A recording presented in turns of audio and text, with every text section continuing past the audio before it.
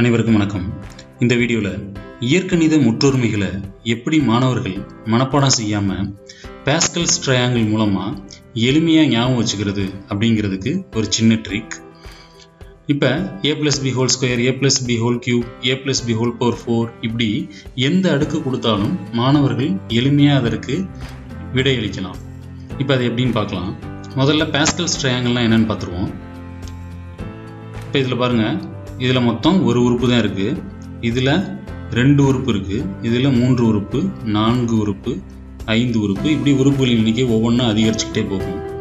இப்போ முதல் எப்போவுமே 1ல் ஆரம்பிக்கும் பாருங்கள். அடுத்தது 2 உறுப்பு, அதுவும் 1 1. இப்போ அதற்கப்புறமா பாருங்கள், இது 2ஐயும் கூட்டினா 2, அடுத்து இது 2ஐயும் கூட்டினா 3, இது 2ஐயும் கூட்டினா 3, இது 2ஐயும் கூட்டினா 4, இது 2ஐயும் கூட்டினா 6, இது 2ஐயும் கூட்டினா 4. ஆரம்பமும் முடிவும் 1ன்ற எண்ணாகவே இருக்கும். அப்போ இந்த அமைப்பு மூலமாக, இந்த பேட்டர்ன் மூலமாக எப்படி இயற்கணித முற்றொருமைகளை ஞாபகம் வச்சுக்கிறது அப்படிங்கிறத இப்போ பார்க்கலாம்.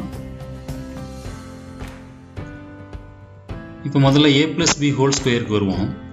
இதில் இப்போ நீங்கள் முக்கியமாக என்ன தெரிஞ்சுக்க வேண்டியது அப்படின்னா, இங்கே a + b அதோட அடுக்கு என்னவா இருக்கோ அதோட ஒரு எண் கூட்டிக்கங்க. அதாவது இப்போ 2 இருந்துச்சுன்னா 2 + 1 எவ்வளவு அப்படின்னா 3. அப்போ இதோட விடையில் மொத்தம் 3 டேர்ம்ஸ் இருக்கும், அதாவது 3 உறுப்புகள் இருக்கும்.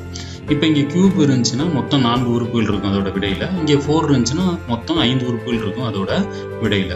அப்போ இதில் மொத்தம் எத்தனை உறுப்புகள் விடையாக வரும் அப்படின்னா 3 உறுப்புகள். சரியா? முதல் உறுப்பு, 2ஆம் உறுப்பு, 3ஆம் உறுப்பு. சரியா?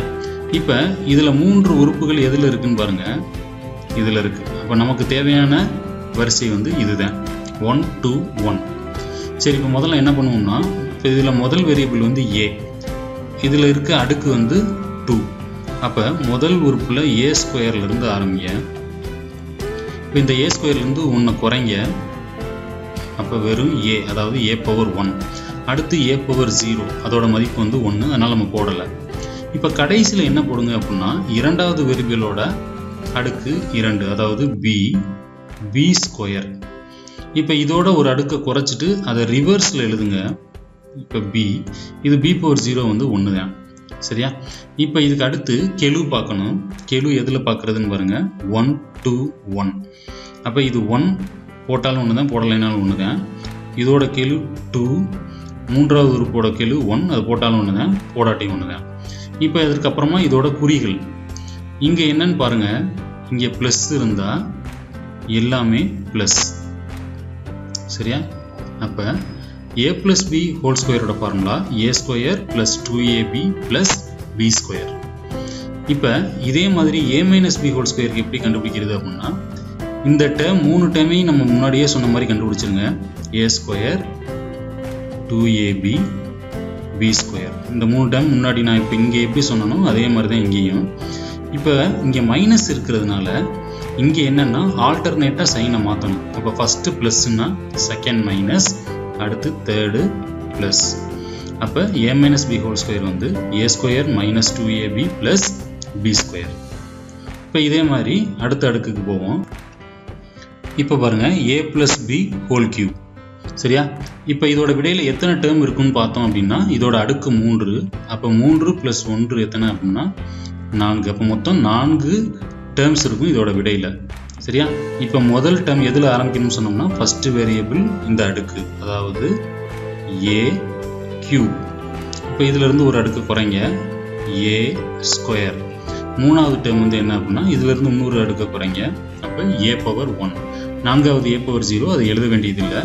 அதுக்கு பதிலாக என்ன எழுதணும் அப்படின்னா, செகண்ட் வேரியபிள் b, அதோட அடுக்கு b, அப்போ b³. சரியா? இதோட ஒன்று குறைங்க, b². இதோட ஒன்று குறைங்க, b. இது b பவர் 0, அதை எழுத வேண்டியதில்லை. சரியா? இப்போ மொத்தம் 4 டேர்ம். சரியா? இப்போ அடுத்து இதோட கெழு பார்க்கணும். எப்படி பார்க்குறது? மொத்தம் 4 டேர்ம். அப்போ 4 டேர்மோட வரிசை எது அப்படின்னா 1 3 3 1. அப்போ இதோட கெழு 1, இதோட கெழு 3, இதோட கெழு 3, இதோட கெழு 1. இப்போ இது ப்ளஸ்ஸாக இருக்கிறதுனால எல்லாமே ப்ளஸ்.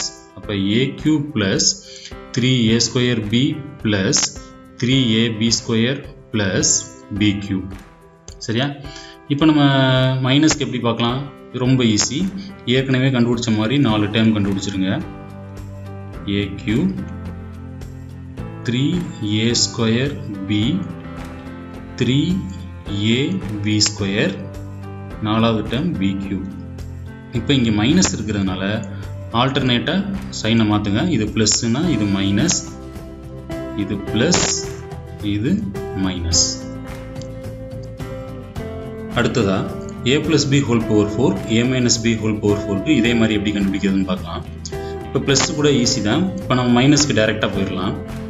இப்போ மொத்தம் 4, இதோட அடுக்கு 4ன்றதுனால மொத்தம் இதோட விடையில் எத்தனை உறுப்புகள் இருக்குன்னா 5 உறுப்புகள் இருக்கும். அப்போ 5 உறுப்புகளுக்கு உண்டான வரிசை எது அப்படின்னா இந்த 1 4 6 4 1. சரியா? இப்போ நம்ம ஸ்பீடாக எழுதுவோம்.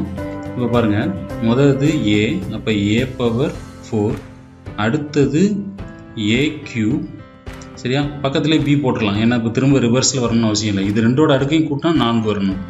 அடுத்து பாருங்கள், மூணாவது term a square b square. இப்போ இதோட அடுக்கு கூட்டினா 4 வரும். அடுத்து இதோட இது வந்து வெறும் a, இங்கே என்ன வரும் அப்படின்னா b கியூப். இப்போ கடைசியில் என்ன வரும்னா b பவர் 4.